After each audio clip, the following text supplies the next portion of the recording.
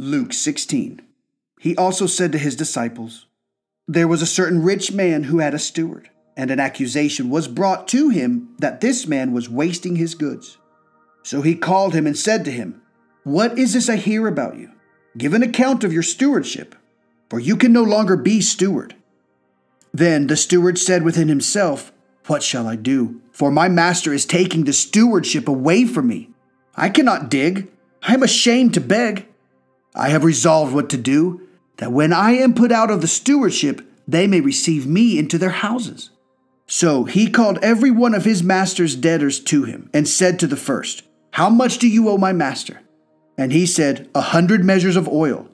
So he said to him, Take your bill and sit down quickly and write 50. Then he said to another, And how much do you owe? So he said, 100 measures of wheat. And he said to him, Take your bill and write 80.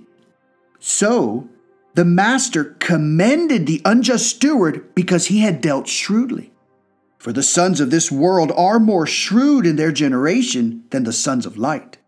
And I say to you, make friends for yourselves by unrighteous mammon, that when you fail, they may receive you into an everlasting home. He who is faithful in what is least is faithful also in much. And he who is unjust in what is least is unjust also in much. Therefore, if you have not been faithful in the unrighteous mammon, who will commit your trust to the true riches? And if you have not been faithful in what is another man's, who will give you what is your own? No servant can serve two masters, for either he will hate the one and love the other, or else he will be loyal to the one and despise the other. You cannot serve God and mammon.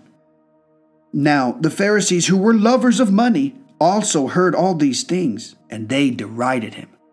And he said to them, You are those who justify yourselves before men, but God knows your hearts. For what is highly esteemed among men is an abomination in the sight of God. The law and the prophets were until John. Since that time, the kingdom of God has been preached, and everyone is pressing into it. And it is easier for heaven and earth to pass away than for one iota of the law to fail. Whoever divorces his wife and marries another commits adultery, and whoever marries her who is divorced from her husband commits adultery. There was a certain rich man who was clothed in purple and fine linen and fared sumptuously every day. But there was a certain beggar named Lazarus, full of sores, who was laid at his gate, desiring to be fed with the crumbs which fell from the rich man's table. Moreover, the dogs came and licked his sores. So it was that the beggar died and was carried by the angels to Abraham's bosom. The rich man also died and was buried. And being in torments in Hades, he lifted up his eyes and saw Abraham afar off, and Lazarus in his bosom. Then he cried and said, Father Abraham, have mercy on me, and send Lazarus, that he may dip the tip of his finger in water and cool my tongue, for I am tormented in this flame. But Abraham said, Son, remember that in your lifetime you received your good things, and like Lazarus, evil things. But now he is comforted, and you are tormented. And besides all this, between us and you, there is a great gulf fixed, so that those who want to pass from here to you cannot, nor can those from there pass to us. Then he said, I beg you therefore, Father, that you would send him to my father's house. For I have 5 brothers, that he may testify to them, lest they also come to this place of torment. Abraham said to him, They have Moses and the prophets. Let them hear them. And he said, No, Father Abraham, but if one goes to them from the dead, they will repent. But he said to him, If they do not hear Moses and the prophets, neither will they be persuaded, though one rise from the dead. Luke 17. Then he said to the disciples, It is impossible that no offenses should come, but woe to him through whom they do come. It would be better for him if a millstone were hung around his neck and he were thrown into the sea, than that he should offend one of these little ones. Take heed to yourselves. If your brother sins against you, rebuke him. And if he repents, forgive him. And if he sins against you 7 times in a day, and 7 times in a day returns to you, saying, I repent, you shall forgive him. And the apostles said to the Lord, increase our faith. So the Lord said, if you have faith as a mustard seed, you can say to this mulberry tree, be pulled up by the roots and be planted in the sea, and it would obey you. And which of you, having a servant plowing or tending sheep, will say to him when he has come in from the field, come at once and sit down to eat? But will he not rather say to him, prepare something for my supper, and gird yourself, and serve me till I have eaten and drunk, and afterward you will eat and drink? Does he thank that servant because he did these things that were commanded him? I think not. So, likewise you, when you have done all those things which you are commanded, say, we are unprofitable servants. We have done what was our duty to do. Now it happened as he went to Jerusalem that he passed through the midst of Samaria and Galilee. Then as he entered a certain village, there met him 10 men who were lepers, who stood afar off. And they lifted up their voices and said, Jesus, Master, have mercy on us. So when he saw them, he said to them, go, show yourselves to the priests. And so it was that as they went, they were cleansed. And one of them, when he saw that he was healed, returned, and with a loud voice glorified God, and fell down on his face at his feet, giving him thanks. And he was a Samaritan. So Jesus answered and said, were there not 10 cleansed? But where are the 9? Were there not any found who returned to give glory to God, except this foreigner? And he said to him, arise, go your way. Your faith has made you well. Now, when he was asked by the Pharisees when the kingdom of God would come, he answered them and said, the kingdom of God does not come with observation, nor will they say, see here, or see there. For indeed, the kingdom of God is within you. Then he said to the disciples, the days will come when you will desire to see one of the days of the Son of Man, and you will not see it. And they will say to you, look here, or look there, but do not go after them or follow them. For as the lightning that flashes out of one part under heaven shines to the other part under heaven, so also the Son of Man will be in his day. But first he must suffer many things and be rejected by this generation. And as it was in the days of Noah, so it will be also in the days of the Son of Man. They ate, they drank, they married wives, they were given in marriage, until the day that Noah entered the ark, and the flood came and destroyed them all. Likewise, as it was also in the days of Lot, they ate, they drank, they bought, they sold, they planted, they built. But on the day that Lot went out of Sodom, it rained fire and brimstone from heaven and destroyed them all. Even so will it be in the day when the Son of Man is revealed. In that day, he who is on the housetop, and his goods are in the house, let him not come down to take them away. And likewise, the one who is in the field, let him not turn back. Remember Lot's wife. Whoever seeks to save his life will lose it, and whoever loses his life will preserve it. I tell you, in that night there will be 2 men in one bed. The one will be taken, and the other will be left. 2 women will be grinding together. The one will be taken, the other left. 2 men will be in the field. The one will be taken, and the other left. And they answered and said to him, where, Lord? So he said to them, wherever the body is, there the eagles will be gathered together. Luke 18.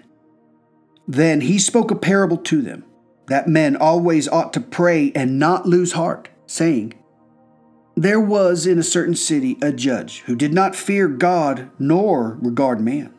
Now there was a widow in that city, and she came to him, saying, get justice for me from my adversary." And he would not for a while. But afterward he said within himself, "Though I do not fear God nor regard man, yet because this widow troubles me, I will avenge her, lest by her continual coming she weary me." Hear what the unjust judge said. "And shall God not avenge his own elect, who cry out day and night to him, though he bears long with them? I tell you that he will avenge them speedily. Nevertheless, when the Son of Man comes, will he really find faith on the earth?" Also, he spoke this parable to some who trusted in themselves that they were righteous and despised others.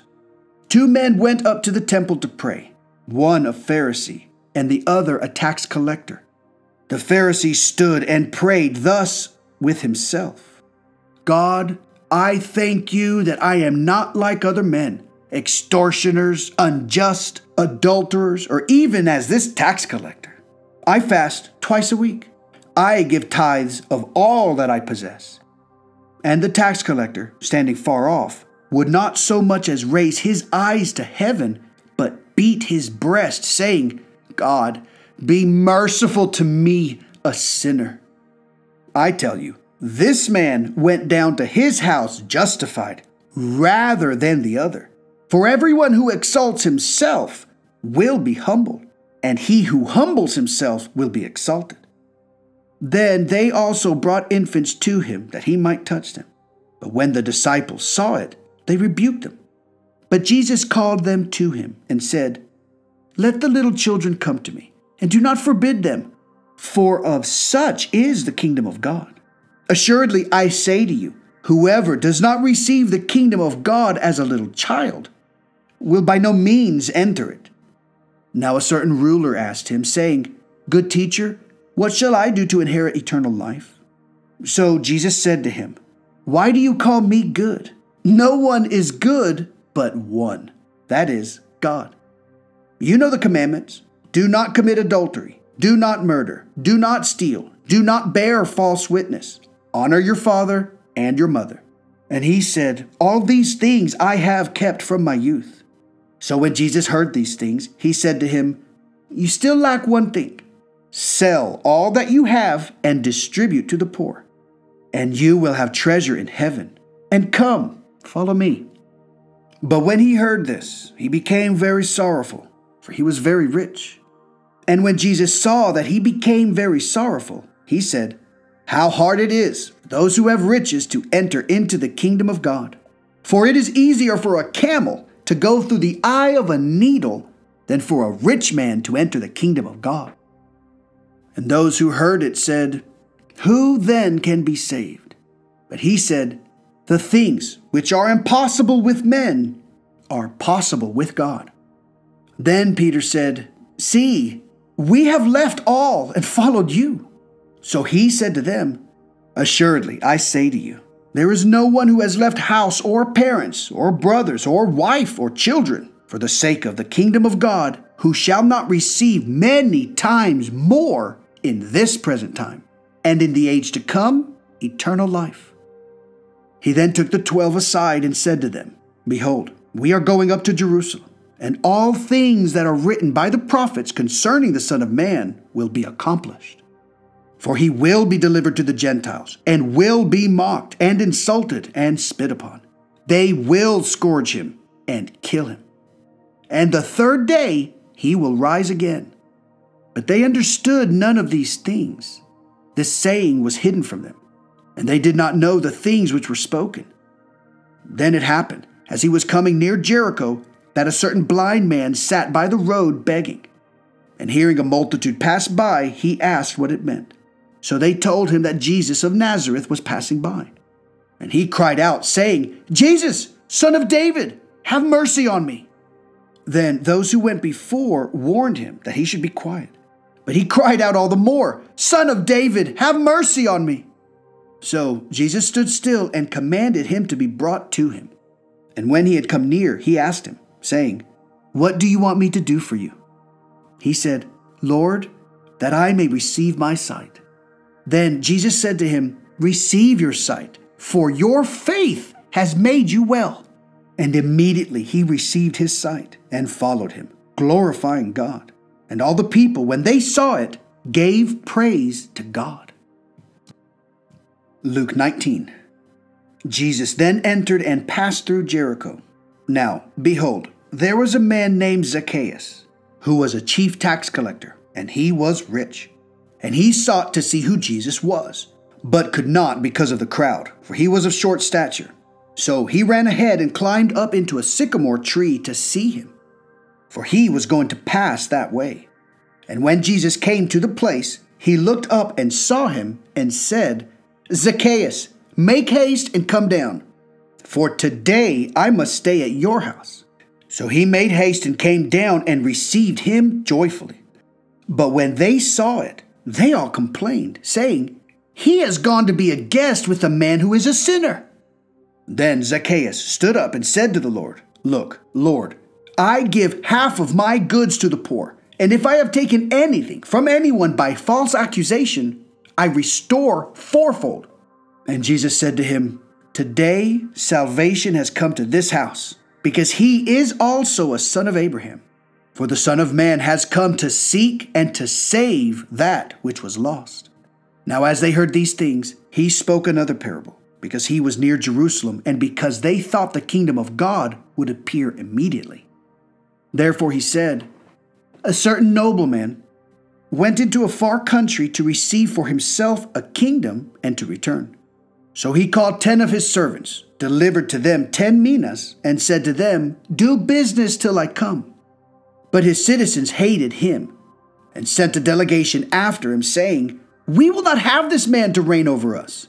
And so it was that when he returned, having received the kingdom, he then commanded these servants, to whom he had given the money, to be called to him, that he might know how much every man had gained by trading. Then came the first, saying, 'Master, your mina has earned 10 minas.' And he said to him, 'Well done, good servant. Because you were faithful in a very little, have authority over 10 cities.'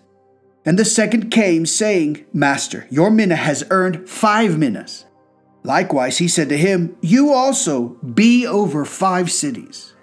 Then another came, saying, 'Master, here is your mina, which I have kept put away in a handkerchief. For I feared you, because you are an austere man. You collect what you did not deposit, and reap what you did not sow.' And he said to him, 'Out of your own mouth I will judge you, you wicked servant. You knew that I was an austere man, collecting what I did not deposit and reaping what I did not sow. Why then did you not put my money in the bank, that at my coming I might have collected it with interest?' And he said to those who stood by, 'Take the mina from him and give it to him who has 10 minas.' But they said to him, 'Master, he has 10 minas.' For I say to you that to everyone who has will be given, and from him who does not have, even what he has will be taken away from him. But bring here those enemies of mine who did not want me to reign over them, and slay them before me." And when he said this, he went on ahead, going up to Jerusalem. And it came to pass, when he drew near to Bethphage and Bethany, at the mountain called Olivet, that he sent 2 of his disciples, saying, "Go into the village opposite you, where as you enter you will find a colt tied, on which no one has ever sat. Loose it and bring it here. And if anyone asks you, 'Why are you loosing it?' thus you shall say to him, 'Because the Lord has need of it.'" So those who were sent went their way and found it just as he had said to them. But as they were loosing the colt, the owners of it said to them, "Why are you loosing the colt?" And they said, "The Lord has need of him." Then they brought him to Jesus, and they threw their own clothes on the colt, and they set Jesus on him. And as he went, many spread their clothes on the ground. Then, as he was now drawing near the descent of the Mount of Olives, the whole multitude of the disciples began to rejoice and praise God with a loud voice for all the mighty works they had seen, saying, "Blessed is the King who comes in the name of the Lord. Peace in heaven and glory in the highest." And some of the Pharisees called to him from the crowd, "Teacher, Rebuke your disciples." But he answered and said to them, "I tell you that if these should keep silent, the stones would immediately cry out." Now, as he drew near, he saw the city and wept over it, saying, "If you had known, even you, especially in this your day, the things that make for your peace, but now they are hidden from your eyes. For days will come upon you when your enemies will build an embankment around you, surround you, and close you in on every side, and level you and your children within you to the ground. And they will not leave in you one stone upon another, because you did not know the time of your visitation." Then he went into the temple and began to drive out those who bought and sold in it, saying to them, "It is written, 'My house is a house of prayer,' but you have made it a den of thieves." And he was preaching daily in the temple, but the chief priests, the scribes, and the leaders of the people sought to destroy him, and were unable to do anything, for all the people were very attentive to hear him. So there's the story of this servant who maybe isn't quite so great, so he's going to lose his position. So this guy hustles his master's customers, and he does this so that when he does get kicked out of his master's house, he's made, some allies, some people who potentially owe him favors. Now this comes at the master's expense. However, the master absolutely approves the move. He sees it for what it's worth. The guy hustled. He saw that he needed to provide for himself because he's about to get kicked out, so he did whatever it was to provide for himself. The master's like, okay.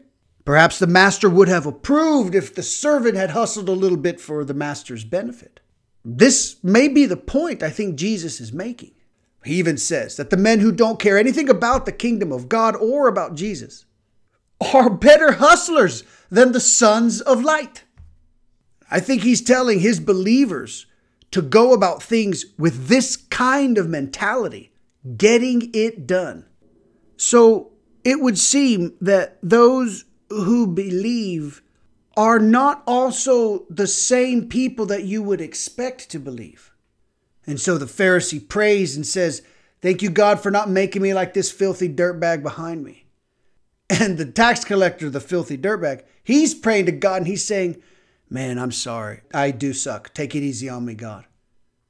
I mean, you got to ask, which of the two is the beautiful prayer? Thank you for listening. The NQE is out.